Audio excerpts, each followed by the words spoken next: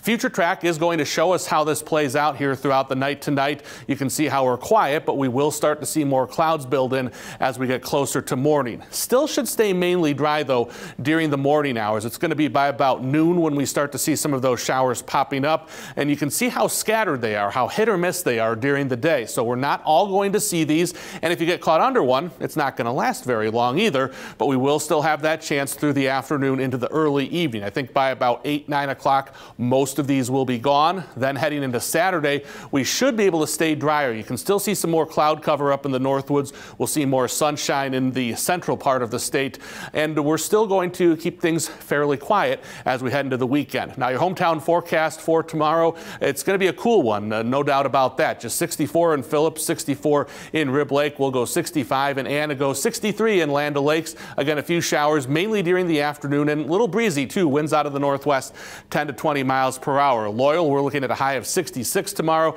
67 in Nakusa, 68 in Adams. Again, feeling more like fall outside tomorrow. Those are average highs towards the end of September. That's what it's going to be like tomorrow.